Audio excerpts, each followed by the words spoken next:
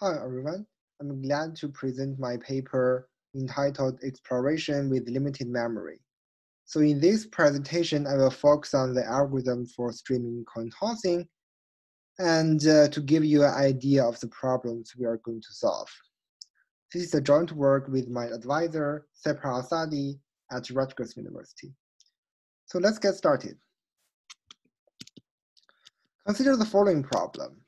We are given n coins with unknown biases, and we want to find the most biased coin, namely coin star. So here, by seeing the most biased coin, I mean the coin with the highest probability to appear 1 or head. In this presentation, I will use this graphic to denote the most biased coin. Actually, I have the reason, and I will let you know later. So we are also given a gap parameter delta, which is the gap between the most biased and the second most biased coins. So a natural way to solve the problem is to toss each coin multiple times, record the empirical biases, and pick the coin with the highest empirical bias and the most biased coin. So the problem is randomized by nature, and usually we are interested in finding the most biased coin with constant high probability and the minimum number of coin tosses. So here we define the number of coin tosses and the sample complexity of the problem. So this is a pure exploration problem in the field of TCS and machine learning, and it has many interesting applications. For example, to find the Amazon bestseller, typically we will sample each product for several times and decide which product is the most popular based on the information.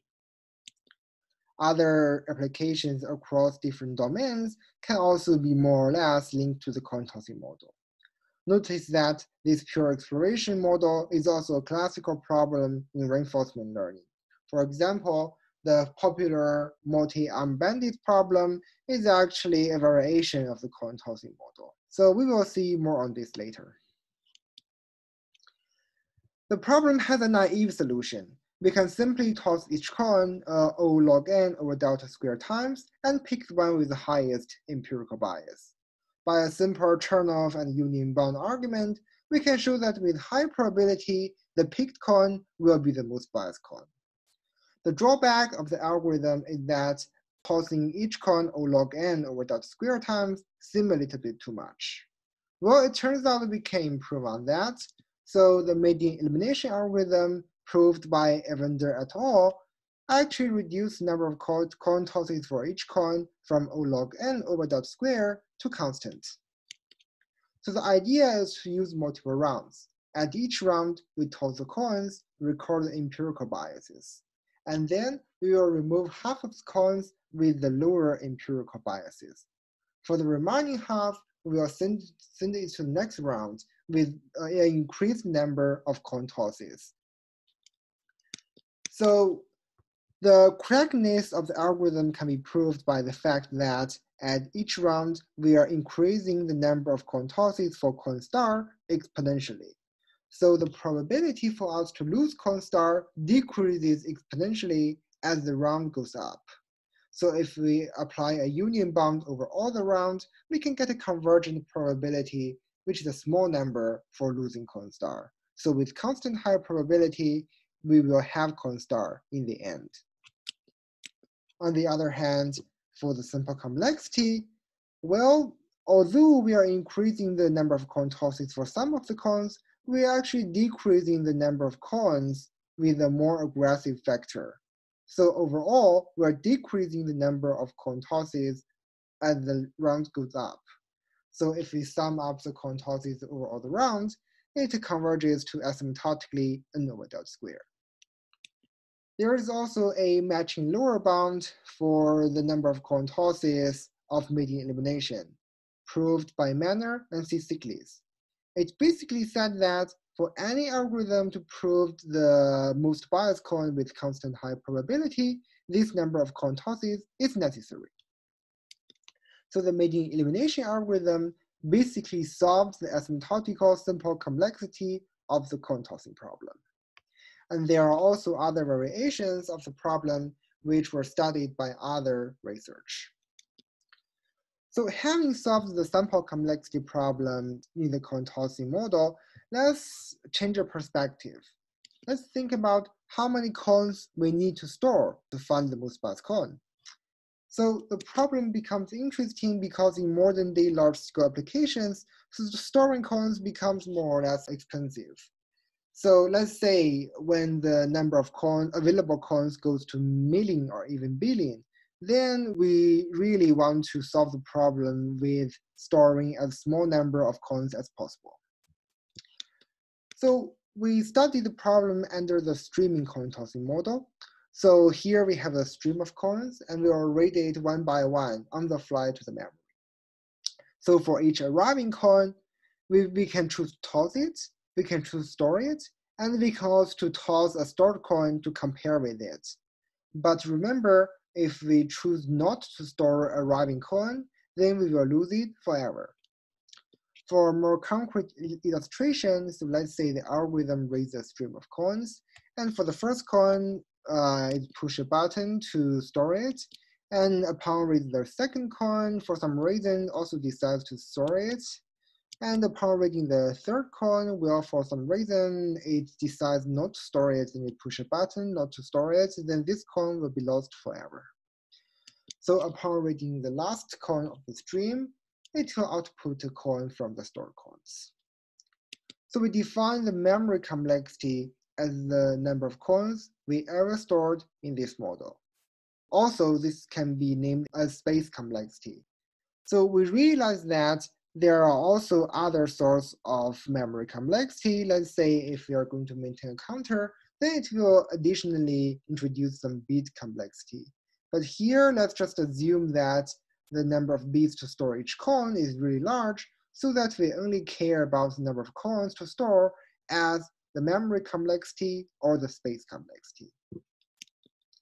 So let's step back a little bit and look into the algorithms we have now.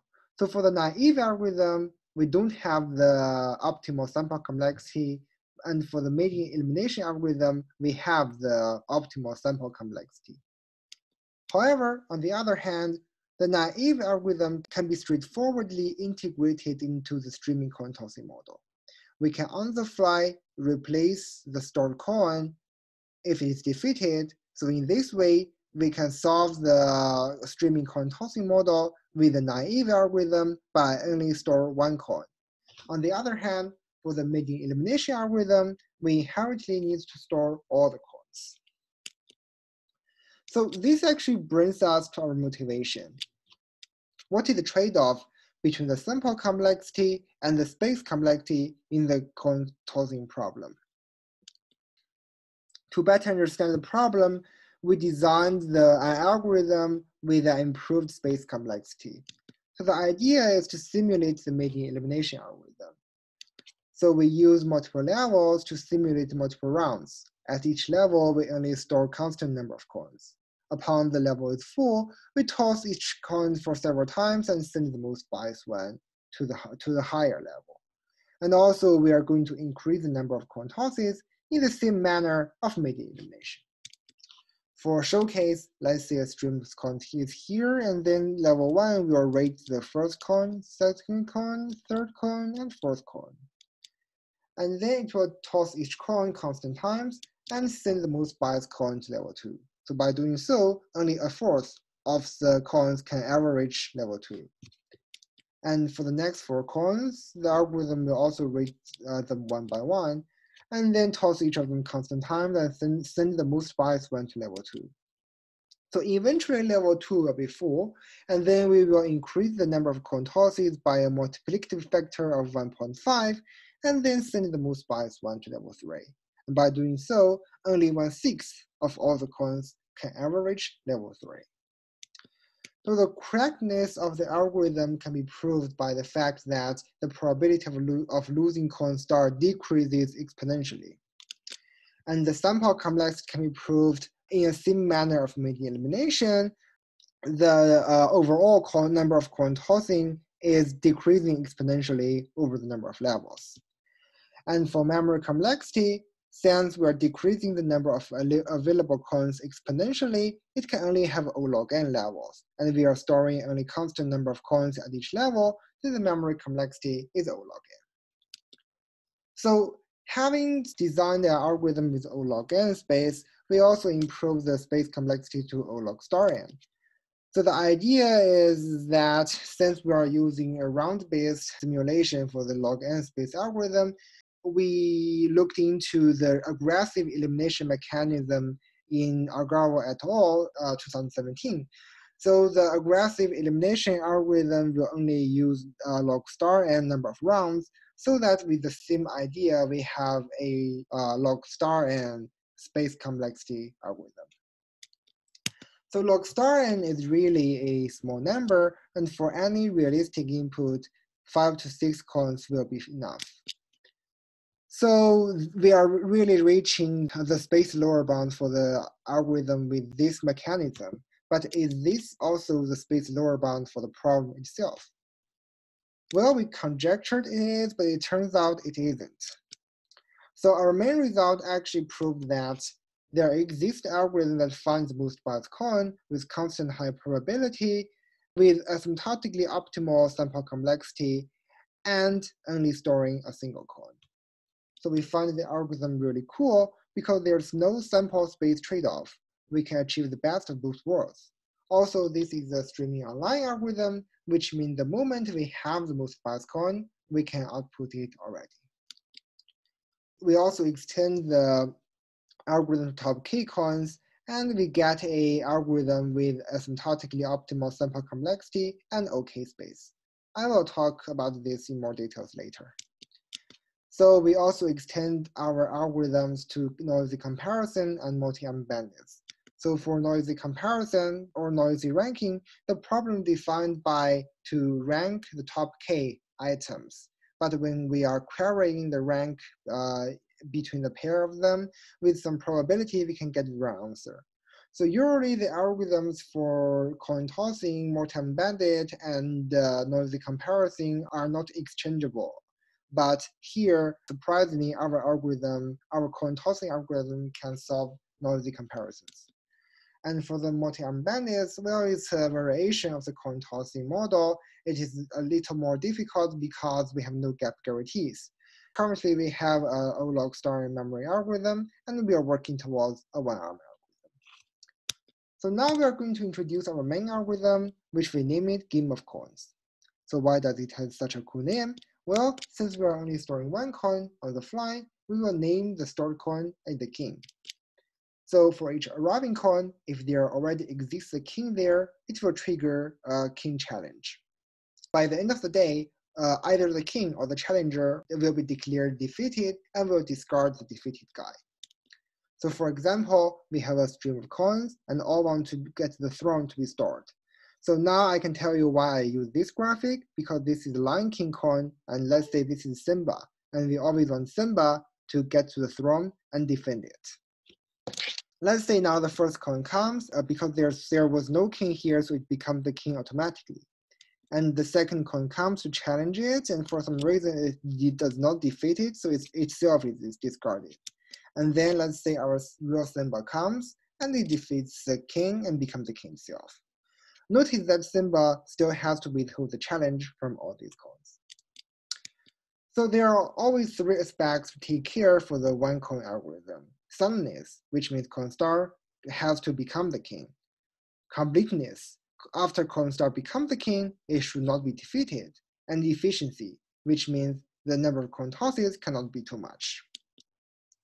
So our first idea is to simply toss each coin only constant times and declare the loser to be defeated. So this is the best way to bound the efficiency. And suddenness actually holds by a chain of bound argument. But for completeness, it's problematic because if coin star becomes the king at first, it only has a constant probability to defend the throne. However, the stream is of theta m length, so eventually it will lose. So the lesson here is that we have to give the king some privilege. We cannot discard it immediately after it is outperformed by some other guy. So our second idea is to bring the multi-level challenge to the algorithm. So if a king is outperformed by some challenger, we will not discard it. Instead, we will give it a second chance. We will increase the number of coin tosses and do the comparison again. If the king loses again, we will again bring up the level. So a king is only declared defeated if it loses with around a log n number of coin tosses, because at this level, the real coin star should win with high probability. So the summness holds because the similar argument of immediate elimination, the completely holds by Chernoff and union bound. However, the efficiency is problematic. So if coin star comes first, then it's good.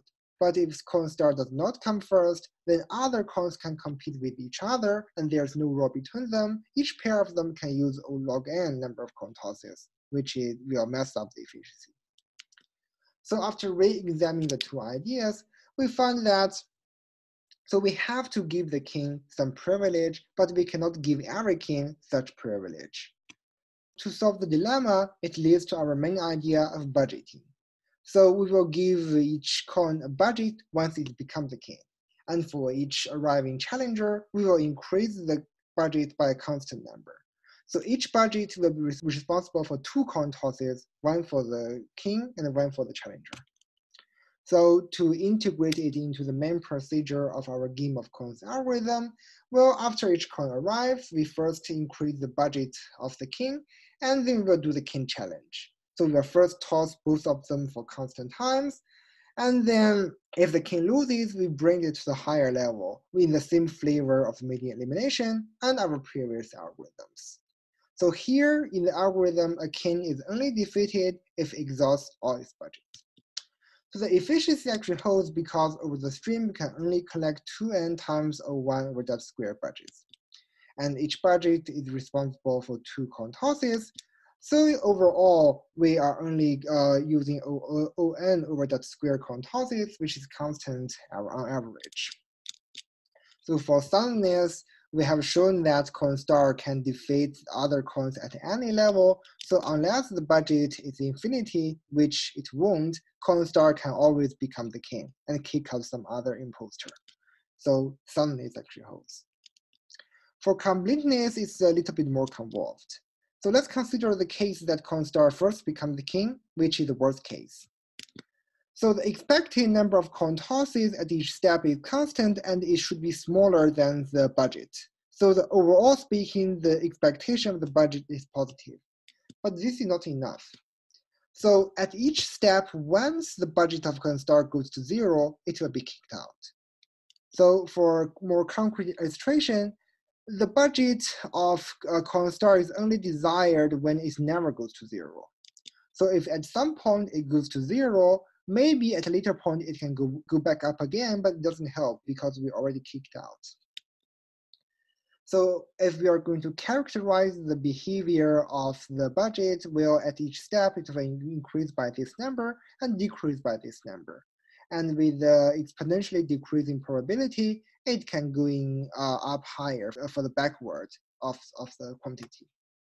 So this actually reminds us of a classical random walk, which with probability more than half, it will go +1, and probability less than half, it will go -1. So we have a concrete knowledge on this. We know that with constant high probability, this walk never goes to 0. So if the quantity is like this, then our budget is good. But does our budget behave in the same way? Well, it turns out because we have some worries, because we have multi-levels and this is unbounded. So the worries are twofolded. We may have too many backward walks, or the variance can be too large. For illustration, well, if we have too many backward walks, then the expectation of the budget will be negative, and there's really no way for us to bound a positive budget over the theta n stream. And also, if the variance is too large, well, maybe at this point we accumulated some good budget, but here we crash to 0 immediately. So fortunately, according to our game of coins king challenging rule, the above 2 bad scenarios do not happen with constant high probability. So this is because the number of coin tosses of our challenging rule actually follows a sub-exponential distribution. So we can show that because we can first show that the expected number of backward walk is small. So this is easy to show. And then we can show that even it goes to a higher level, the quantity is not too crazy. So the variance is bounded.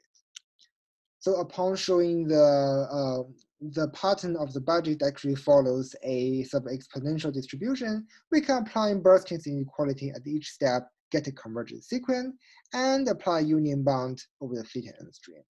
So the completeness actually holds, and our game of coins algorithm solves the problem.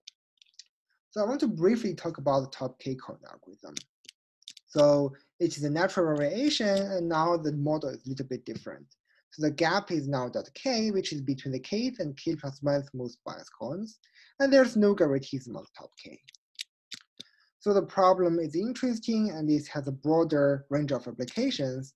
And with our one coin algorithm, it's not very hard to get an OK log star memory algorithm and an OK log k memory algorithm.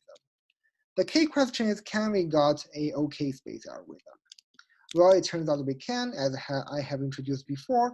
Our results on top k coin is an algorithm with the asymptotically optimal number of coin tosses and OK space. Limited by time, I cannot talk about too much details, but I will briefly talk about the challenges and the ideas to solve the challenges. So the first challenge is about sample complexity. So if we collect OK coins, do OK comparisons, but only emit one coin, then it will inevitably introduce a k multiplicative factor to the sample complexity, which is not optimal.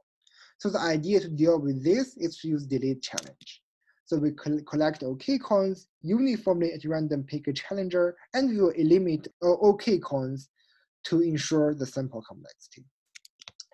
The second problem is the survival of the top k coin, because one top k coin may eliminate another. For a showcase, consider if this guy is the very top coin, is the top 1 coin, and this guy is the top 5 coin. And after this guy comes, it can outperform, it can defeat all of these kings. But if we eliminate this guy, we will lose a top k coin. So this is clearly not desired, and we have to be more lenient to a defeated king. So the idea is not to eliminate a king after it's defeated, but to swap it out and to put it into a buffer. So for example, so if this guy comes and defeats many coins and including 2 kings and one of the top k coin, then we will uniformly at random sample one of the defeated kings and swap it out with the challenger, put it to a buffer. So it turns out the idea actually works, because we can show that eventually there will be a case that a top k coin will swap out a non-top k. And also the top k coin cannot stay in the buffer for too long a time, so it will not risk itself to be discarded. So in conclusion, in this paper, we studied the sample space trade-off in the coin tossing problem. We showed that there's no trade-off. There exists an algorithm using asymptotically optimal coin tosses and by only storing one coin. And we also extended the results to finding top k coins, noisy comparisons, and multi-arm bandits. There are also some open questions to explore. So for multi-arm bandits, because it's a little bit harder, there's no gap guarantee. So now we only have an O-log star memory algorithm. We want to extend this to the one-arm algorithm. And also we want an instant optimal bound. So instead to have ON over that square sample complexity, or maybe we can get a summation of 1 over that I square. So where that I is the gap between the most biased coin and the ith coin. We are also interested in the application of the algorithm. That's it. Thank you.